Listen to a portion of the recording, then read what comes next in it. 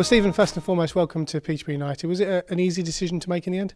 Yeah, I came down and spoke to Barry Fry and Grant last week. In exciting times, I think, a very young squad, and for myself to come in here, it's a new chapter for me, so excited to get going. Yeah, the gaffer spoke about the experience and what you can bring to the younger centre-halves. Is that something you're hoping to pass on?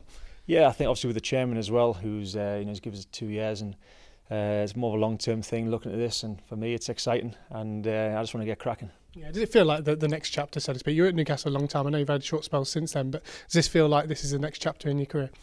Yeah, I like to think so. I think Newcastle's been all my life up there, and then I had a short spell in the States, which I enjoyed, and then Ipswich, and now Peterborough, and hopefully next few years we're going to have some exciting times here. Yeah, what was that spell like in the States? A few players have gone out there. It seems like it's a good place to sort of continue your career. Yeah, I think it's underestimated. You know, there's some big talents out there and very good. The quality is getting better each year.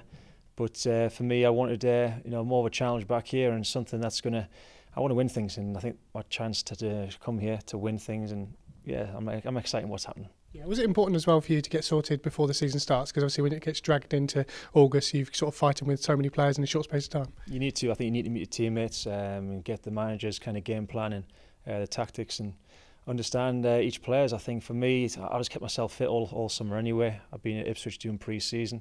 So I played about three games so far, and I'm looking forward to playing, I think, next Saturday. So for me to get going, yeah, I'm just chomping it now. Yeah. Do you know any of the lads in the dressing room? Is it a new experience for you completely? Yeah, I know a few of the lads, and obviously I played with Marcus at Newcastle when he was young. He's got some talent, and he's done fantastic here. So looking forward to playing with him. Yeah, and obviously not involved tonight in the pre-season game, but as you say, you've got one more pre-season game before the season starts, and I guess then it all really begins, doesn't it? Absolutely, that's when it all happens. So lads are getting fit now, and the main thing is ready for the first game of the season, kick off with a win, and we'll be happy.